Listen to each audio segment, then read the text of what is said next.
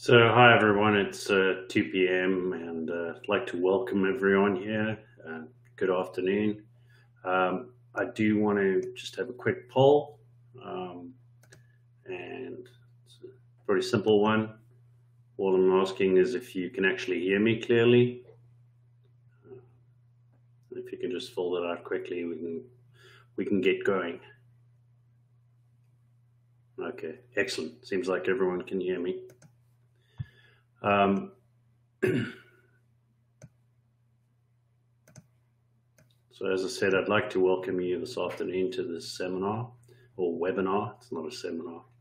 Um, and First and foremost, I would like to thank Deborah Davis, the Regional MBAC Director of the Greater Cincinnati, Northern Kentucky African American Chamber of Commerce, for setting up this webinar. Um, we met a few weeks back and we talked about setting this up, and that it would be really helpful for people that have businesses to be able to set up Google My Business correctly for their business. If at any time during this webinar you have any questions, please use the Q&A tab on the left to write your questions. I will attempt to answer the questions at the end of the webinar. We should have some time for us to do that. And then both the questions and answers and the recorded webinar will be available to all of you later this evening or tomorrow morning at the latest, hopefully.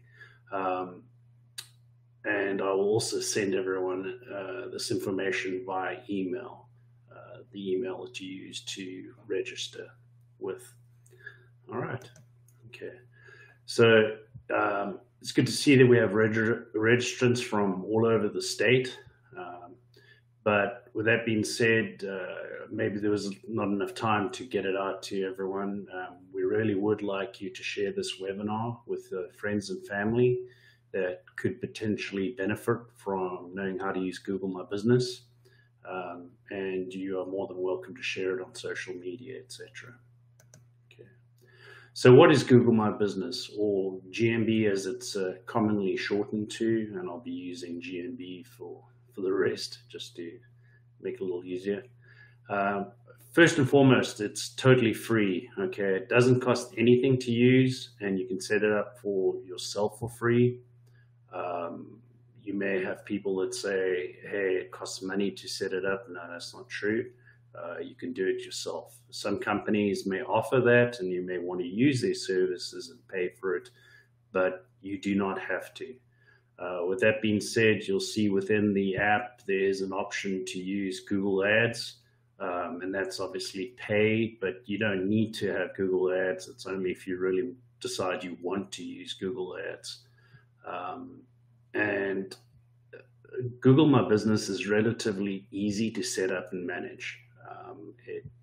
Most of the stuff is explained pretty well within the system when you set it up. And obviously we're going to go through it today to help you get going.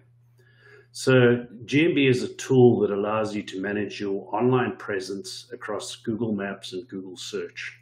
Okay.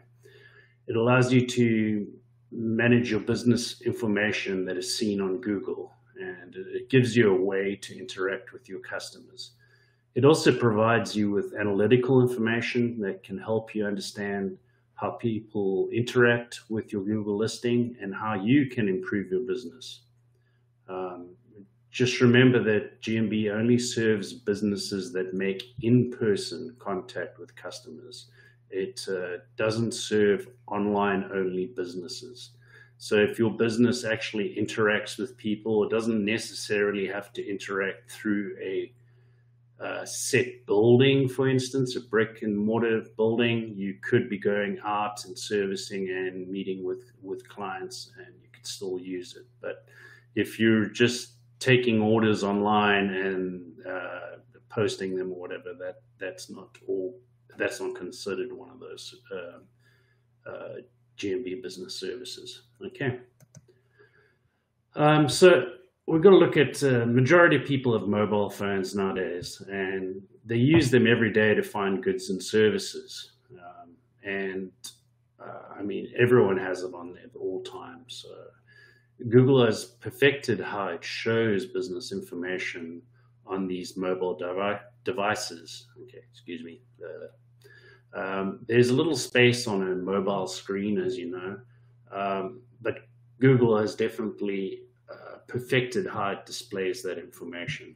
It has done such a good job that actually virtually all decisions to purchase or visit a location is made directly from that one page that you use to, say, find restaurants near me, for instance.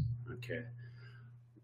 What this means is that very few people actually click through to websites anymore. That doesn't mean that you shouldn't have a website for your business, because you may have additional information that people would like to look at, for instance. But what it does mean is that you have to make sure that your GMB listing is current and complete. Okay. So as you can see, when a potential customer clicks on a business listing, everything they need to communicate and find you is there right in their hands. Okay. They can use Google Maps to navigate to your business straight from the app. Okay, straight from that page that they just opened. They can call your business. They can see the hours of operation and when it is busiest. Okay. Depending on your business type, you'll see different options within that page. For instance, food establishments have the option to display a menu and have the options for delivery service, that type of thing, which other businesses wouldn't have. For instance, like I don't have a menu per se on my listing. Just by looking at the screen, you'll see that Google puts a lot of emphasis on photographs. Okay, Google is looking for digital media, photographs, video, 360 photographs on a business listing. Google wants you to be updating your information, posts, and photographs often.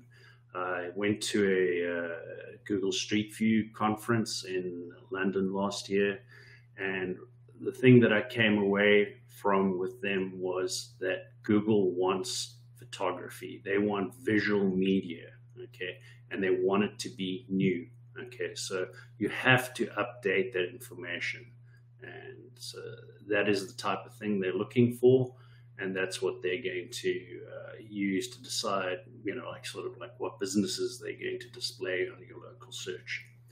And what has been found is that businesses that add photos to their business profiles receive about 42% more requests for directions on Google Maps. So they're coming to visit you, and 35% more clicks through to their websites than businesses that don't. So, you're still going to get click-throughs to your website. So it's pretty important that you put photographs up of your business. Another part of GMB that Google places a lot of emphasis on is reviews. Okay. If you think about it, when you're looking for the next business to visit, one of the first things you will do is look at reviews. Okay. And most probably you'll look at the negative reviews. That's just the nature of being human. We want to see the bad stuff first. And the thing that Google is looking for is that you interact with your clients through reviews. Okay. And it doesn't matter if they're positive or negative. You need to interact with all those reviews. It doesn't matter. It wants to see that you're answering all those reviews. Okay. Remember that asking your friends to give you a 5-star review will work against you. Everyone knows there's something fishy about a business that has only 5-star reviews. Has only 5-star reviews, and the people that are doing the review have only done one review. Okay, so don't be one of those businesses. People, they see through that. So what is Google trying to achieve here through GMB? Okay, what it is attempting to do is to foster trust. Okay, businesses that are registered and verified on GMB are trusted twice as much by customers than businesses that have not done that. Okay. You can write all sorts of good stuff on your website about how great you are and all the services that you do, but customers want to see photographs and they want to see reviews. That's what they trust. Okay, so you are trying to get their trust. If customers trust what they see on GMB, they will come and visit you. So, for instance, if you were to have two businesses, exact same type of product, everything is the same in terms of what you offer, but the one has photographs and reviews, and the other one doesn't have any photographs. Which one are you going to trust? Which one are you more likely to go and visit? And that would be the one with the photographs and reviews. So very important that you remember this when you're setting up GMB. So an interesting thing about reviews, which you should definitely take advantage of, is that it gives you a direct link to share requests for reviews, which you can then, you can put that link on your cash receipts. You should display them on your counter so that people can go and make a review, create a review on your business. Share them on your invoices, emails, and socially. You can share it on Facebook, WhatsApp, Twitter, and via email. And if you ask for a review from someone, be it verbally, and you should do it verbally as well, say like, please, would you review my business? Okay. People are more likely to do a review. People don't think about it, but if you actually ask, it's like everything in life. If you ask for something, you're more likely to get it. So the same applies to reviews. Ask for them and you're more likely to get them. But the thing to remember is that don't just ask the people that are happy with your service. You should be asking everyone across the board. Okay.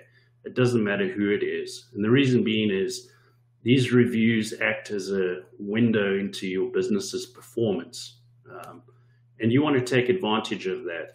You've been provided with so much information from reviews, and you definitely need to use it, whether it's positive or negative. So continuing with reviews, and I want to spend a little bit of time on this because I think it's really important. In fact, that was another big thing that Google was saying is really important at the conference is reviews and whether you actually answer them. Okay. You got to think that, how do I deal with negative reviews? Okay. Customers that complain and leave negative reviews are just the tip of the iceberg when it comes to people that may not be happy with your business.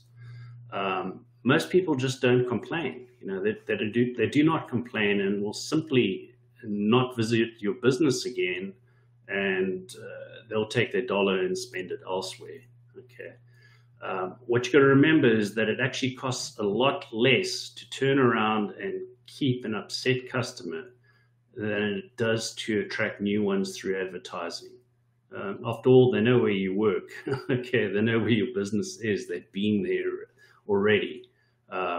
It costs a lot less to convert a negative a customer that's not happy with your service, convert them into a happy customer that will stay with you. Okay. And generally negative reviews, people are just calling out and asking to be acknowledged. Okay. While you may not be able to fix the problem specifically, just the simple act of reaching out can change an upset customer into a strong influencer for your business. So for instance, you're a restaurant and last Thursday, things just blew up, okay, and you didn't have enough servers and the service was not good, and this client or customer was there and he's obviously not happy with the service. You can't do anything about what's happened in the past, okay, but what you are doing by answering a review is that you are showing potential future customers that you care and you'll do what is right um, to fix the problem. Okay. Uh, Always try to take that problem offline. Okay. Offer a phone number or an email that the customer can use so that you can get in contact with them. Um, then make sure that that you do communicate with them. Okay. Don't give them a phone number and then don't answer the phone, or don't give them an email address and then just never reply to them when they send you an email. You want to reply to that email as soon as you get it. Um, and it is important to remember that it's not wrong to offer gift cards or free meals, etc. Um, a lot of people think, a lot of people are afraid that customers will abuse this. Okay, but this has been shown to be not the case as a whole. Just make sure you keep track of any free meals that you give, that type of thing. Um, Sorry, I'm just thinking here. If a customer contacts you via another means, for instance, by phone, by email, or heavens above, they send you a letter in the post, um, you need to reply to that medium in that medium. Okay, so if they send you a letter, answer them with a letter. Don't try and do it in some other way unless the customer actually asks you. They send you a letter and they say, please phone me at this phone number, I'd like to have this problem resolved. So it's important to remember that that you always follow that medium if it's not actually the online reviews. um, so the important thing to remember about negative reviews are that they are absolute gold for your business. Okay, they improve your information. They provide you with information to make improvements that will ultimately make your business more profitable. Um, it is important, however, when answering the reviews, that you maintain your emotional intelligence. Um, and what I mean by that is, say, for instance, a review upsets you personally. Okay, don't answer immediately. Okay, um, give it a little time before you answer. Okay, you don't want your emotions to be involved. You don't want to be hot-headed when you answer. And when you do, acknowledge the problem. Okay, apologize and offer a possible solution, even if it is just, please come and try us again. We'll give you a free entree, for instance. Um, for example, the person that was not happy with the service they received because it was slow that night, you can acknowledge it and say, you want to be empathetic. You want to put yourself in their shoes, or, in their seat as they were sitting there, and think about how you would feel in that time. Okay. And so you acknowledge that they had to wait, apologize, say, this is not the type of service that we would like. We are addressing this problem, and you know, here's a voucher to come and try our food again once more. Come and try our restaurant once more. We would like you to try and give us a try again. Okay. And then just lastly, remember to only answer once online. Okay. Give them the option to contact you some other means online. Okay. If that person then continues to, show negative responses, or tries to say something after you've offered them a way to contact you, it's really important not to engage. Okay, it is important not to continue an argument online. It just looks bad for your business. And when people look at your reviews going forward, people understand. They understand that people get upset about service, But then if the restaurant owner or whatever the case may be actually answers and says, hey, please contact us here, we would like to help you with this problem, and then they see that the upset customer continued to write nasty stuff thereafter, they know that it's most probably they're dealing with a troll there, and they'll trust that you tried the best you could trying to sort out that problem. And with this being said, in terms of all of this, I would highly recommend Jay Barr's book, Hug Your Haters. It covers a lot of what I've just talked about, and in a lot more detail, and it can make a lot of difference to your business if you actually follow through with what he says and what he tells you to do. So let's look at, we're going to go on now and see how you actually go about setting up GMB. I would definitely advise that you get the mobile app, okay, as it allows to update your listing on the fly, okay, so wherever you are, if you're in your business itself. It actually has some more capabilities than the desktop app. Like you can get messages from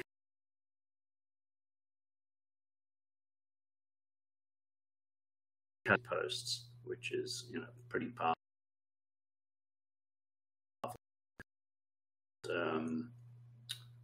In real time. With that being said, I would say, you know, when you're initially setting up the business, use the desktop app to do that. So I'm going to show you now how to register a business on GMB. For our purposes, we're creating Asta's dog apparel. Okay, that's him there in the photograph. He's one of my 4 dogs that I have. His brother's brown, and they're Labradors. Okay, so we're going to set up a business for him. So what you do first is you go to Google, my business website. It is literally business, the word business written at the end of google.com. So google.com/business. Go to that and click on that.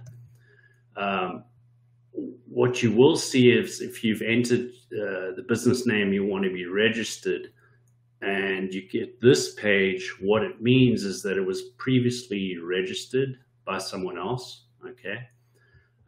If you recognize that email address, you may know who that person was, and you can ask them to give you access to the website. For instance, you're a manager of a restaurant, and you see that that's the email of the business owner. You can then ask them to give you access to the GMB listing so that you can manage it. If you don't recognize that email, there is a process that you can go through to try and get ownership back of the listing, and that's over there. It shows you account recovery help guide, so you can go through that and try and recover your account. This is also very powerful because it allows to make sure that there aren't any duplicate listings under your under that same business name, so you can check that. All right, so as you can see here, I put in Asta's dog apparel, and it hasn't been claimed, so you can create a business with this. And so you go ahead and create the business name. The next thing you're going to have to do is create a category for the business. You need to select one that Google has in its system of options. Okay, it may be a little painful because it may not be exactly what you would consider your category, but the category should describe what your business is, not what it does or sells. Okay, you can add more categories later. I'll show you how to do that, but just get the category that sort of best explains or describes what your business is. Okay. And then I have had questions about this before.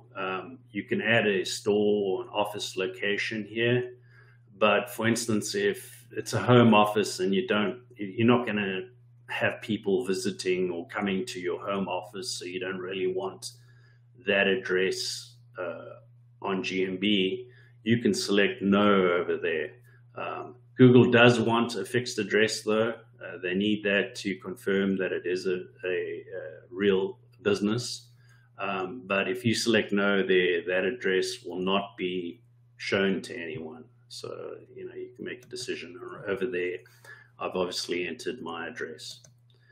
And then you also have the option to fill out service areas. So, you may actually service areas if you got a business or whatever the case may be. You may want to put service areas, and that's really useful because, Google search is local in nature. So if someone's in Finneytown, for instance, and they ask for a gutter company near me, if you have put Finneytown in as one of your service areas, you're going to appear on that search. So as you can see over there, I put in North College Hill, Finneytown, Mount Healthy. It is useful, obviously, to fill that information out. And then we're going to go on to, you have a website. So if you do have a website, you can obviously put that website in there, or you may just not have a website and you don't want one. But what you do get with GMB is you get a free Google My Business website, and you don't have to use it, but Google sets it up automatically. It's automatically set up from the information that you have put into GMB. So you can use it as a temporary business website, for instance, if you're just starting out and you want something up and running, or you can use it permanently. It is useful to have that. And the great thing is that there's no hosting charges, so it's free. And then you'll get to the end of that and it'll say finish and managing your listing, and you'll be able to do, you'll be able to do some further stuff with that. Now that you have registered the website, you will see the page come up, okay, with that initial information. Now, one thing I do want to mention, which is, it's a little sad because like when we originally wanted to set up this webinar, GMB had all its capabilities. Now with COVID, things have changed a little. They have,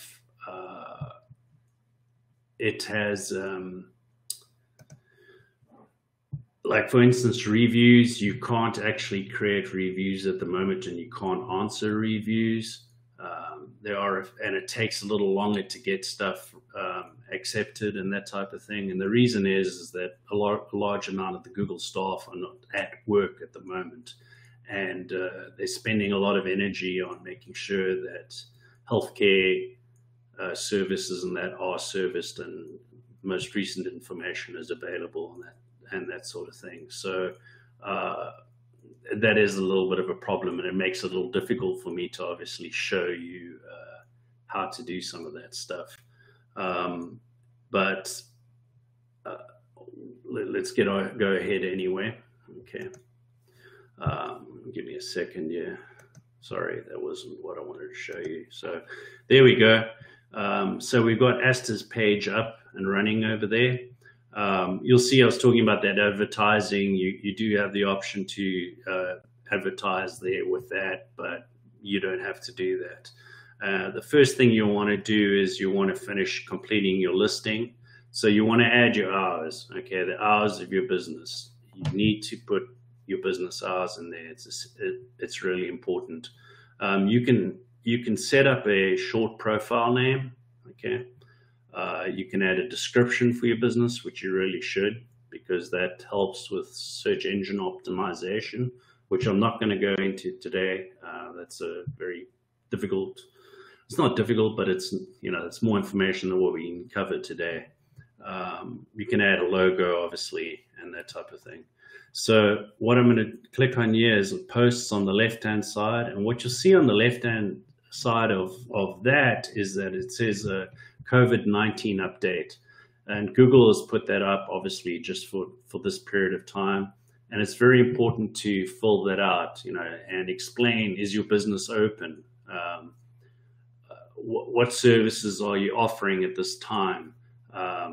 how you're dealing with the situation. For instance, like with me, I'm mission critical business, so I still go out and do photography of businesses. But I would say, that I use PPE, and etc. How I actually deal with the COVID situation. And what Google has done is that it's pinning that to the top of your page. Okay, it's pinning that post to the top of your page. Now, within posts, and it depends on the type of business you have again, but you can add offers, you can add products, you can add any updates, and you can also add an event, which is really useful. If you have an event coming up, you can put that information up. And as the event goes by, for instance, that event will disappear off your page. The important thing to do, remember, is also that posts are really only sort of visible for the 7 days, so you need to update posts. They're providing information, and Google likes to see that you're updating stuff. And we were talking about this a little earlier, but you got your info, so you got your service areas, your hours, phone number, obviously good to put a phone number in, and then your website, which over there that's that temporary website. You also have an appointment URL. So for instance, if you make appointments, you can actually put one in, and then those are the products and your accessibility, sort of what type of accessibility you have, whether you do gift wrapping, whether it's Wi-Fi, wheelchair accessible, all those good things you have, the types of payments you accept. So that's really useful to fill that information out as well. And then on the right-hand side here, unfortunately, if you happen to have to close your business for whatever reason, which is terrible, you can mark it permanently closed, and you can also remove the listing. And I would definitely advise that you do that. I don't know how many times I've wanted to go to a business and you arrive there and you find that it's closed. That's sort of frustrating for me, so I don't want to make that frustration for somebody else. Okay, and that was your business description, ad opening, and photos. So what I'm going to do now is I'm going to just pop over to my website, so my GMB page, so you can get a better idea for the types of things that you'll be looking at. And there you can see that request reviews that I was talking about. And within this, and it seems to move around, but you'll find it on your page there. It says get more reviews, so you can share your review form. That's what I just did. And this is obviously the front page. It does give you a little bit of the information. But if you go into posts, for instance, like what I was telling you about, you can see the different posts that I've put up, okay, recently. So it's really useful to have that information. Your info, you can see I filled out all the info. My shortening there is 3-60 Pro. And then a really useful part of GMB is insights. It shows you what your direct traffic is, what was from discovery, very useful. It shows you also queries that are used to find your business. So it's important to know what people are using to try and find your business. And you may, this goes back to SEO, you may want to change things so that you're more likely to be found. If people aren't finding you, it may be that you're not putting the correct wording out there to be found.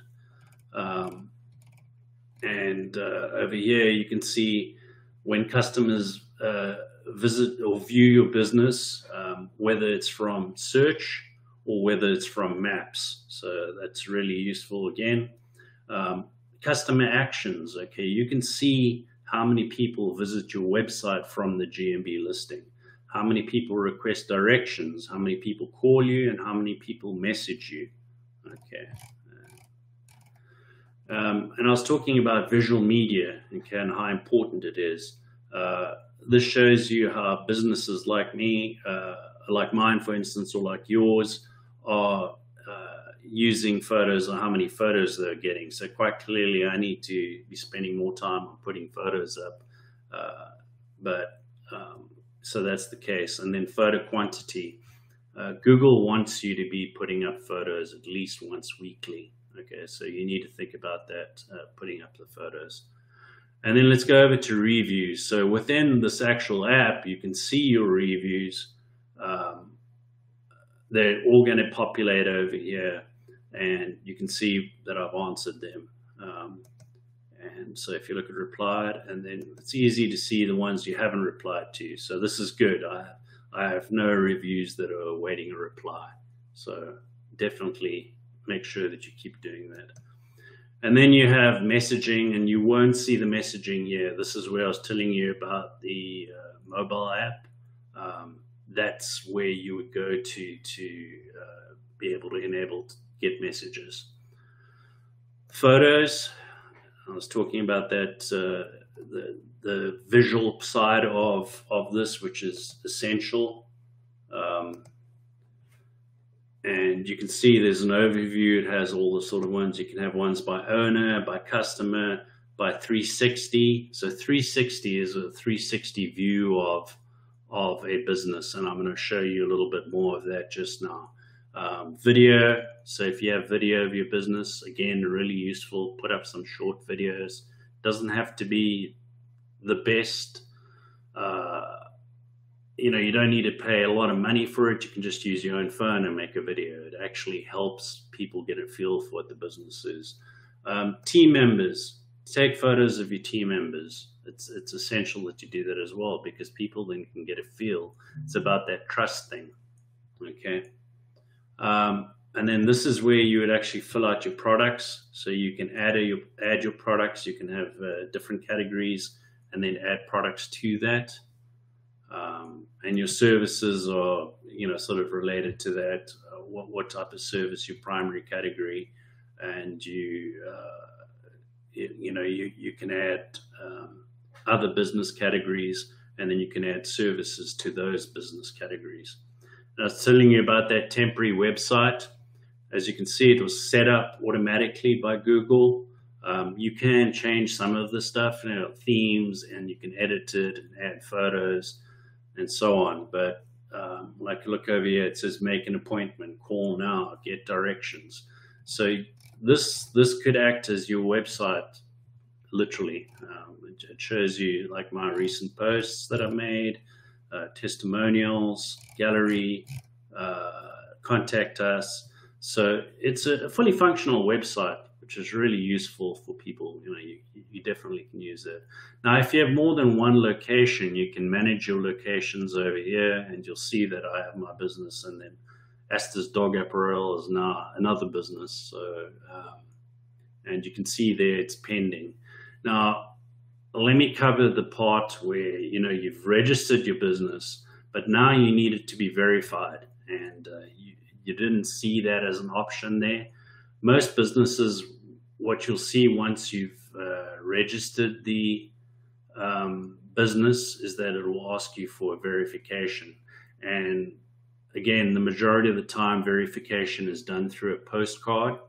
So that's why it's important to have an address, a physical address that you will receive that postcard from as well. So within about 7 days, maybe a little longer right now, you will get a postcard from Google. It'll have 5 numbers or whatever the case may be. And you would then go in and enter that under your verification process. And obviously, if it's correct, your business will be verified. Now, with that being said, there are some businesses that you can do it almost automatically through a phone number, and they can phone you or text you. So that is an option, but it's not guaranteed that all businesses are going to be like that. You can also, if you have multiple locations, there's an option for bulk verification. And just for an example, with this business, it was automatically, it didn't ask for anything. It's just automatically gone into the verification. So getting back to what you have here is you have your settings as well. And over here, it automatically comes with all of that selected, and I would leave it like that. So when people say make a booking, you'll get an email saying someone made a booking. Okay, that is reminders, posts, all that information. It is really important that you just leave that selected so that you get that information if someone leaves a review, etc. You also do have some support. Unfortunately, I'm going to be honest, Google is too big. There are just too many people. So support, there isn't a phone number that you can phone, and it can be really difficult at times to try and get support. But within the service here, you can see there's a contact us, and you can select that, and they should get hold of you eventually. It may take a little while, unfortunately. But again, like if you have any questions per se, you're welcome to reach out to me. I might know the answers already, so I can help you with whatever problem you have. Email me, call me, whatever the case you want to do. But so I was talking about a little earlier about 360 images and how that can be really important, and that builds into your trust of a business. Often what you'll find is that, people may take photographs of a business, but it's only one view of that business. It's, looking into the pretty side of the business, whatever the case may be. That is useful, but for a person looking at a business, to actually be able to see in all directions and to be able to move around within that business is extremely powerful. And you've seen this on Street View, okay, Google Street View. And a lot of people use that to find where they're going, for instance. But there's also the peg man that if you select that, you'll see those little blue dots on a business. That means you can actually go in and visit it. But if you get a 3D virtual tour of your business, those 360 images will be amongst the photographs on the left-hand side when you look at photographs. So you'd actually be able to click on that and go into a virtual tour. So definitely think about that. With that being said, to find a virtual tour photographer, Google has provided this option under Google Maps and Street View. It is not a Google service. Basically, what Google is doing is they're putting up a list of Google recognized photographers. I'm one of those. I'm being recognized by Google. I do a good job, basically. But what you'll find is that you can actually put in your city, or you can put in your state, and it will give you a list of all the photographers that are in that area, and you can click on it and contact those people and ask them, and they're going to quote you a price. Okay, and as I say, it's got nothing to do with Google, but they will then create a virtual tour for you and upload it to Google Maps, and people will be able to experience that. So what I'm going to show you is Marty's Hops and Vines. It's a little wine bar close to where I live. And just to give you a feel for what a virtual tour looks like, let's go through it. Okay. And this is a web-based version. So you can put this on a website, for instance.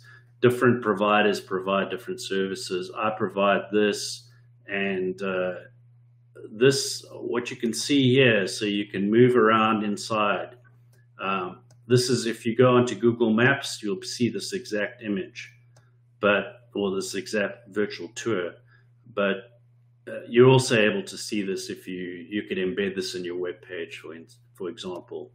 So there we go. So really powerful. I mean, look at that. You can see everything. Someone who looks at this on Google is going to go, okay, I like this place. I want to come and visit it.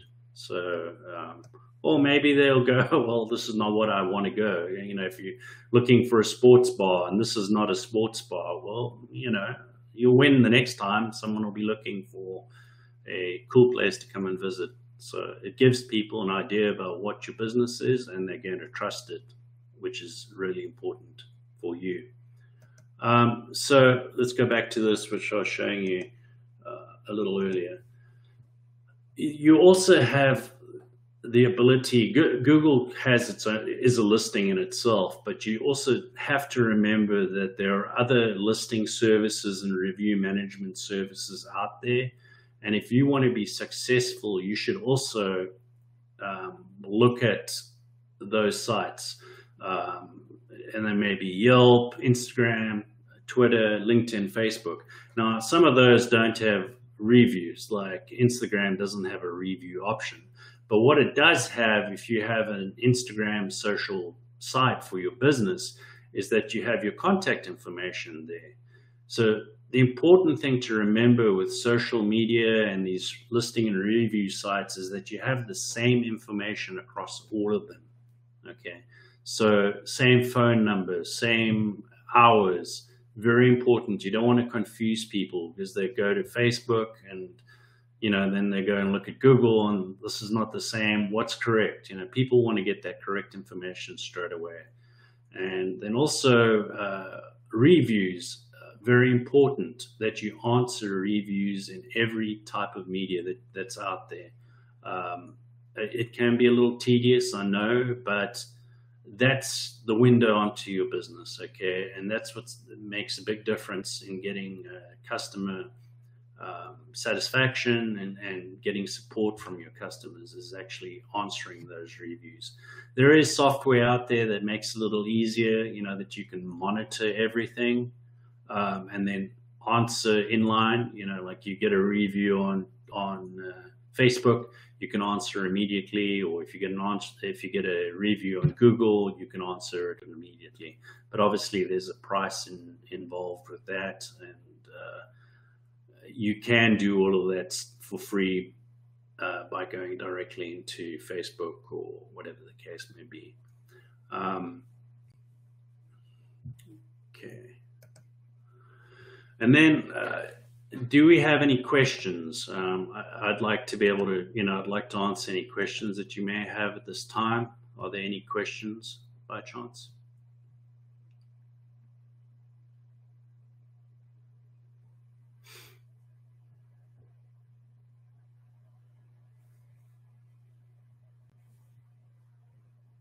And if you have any questions that, you know, you want people to, that you would like me to answer at a later stage, go ahead and reach out to me. I'm more than happy to help you.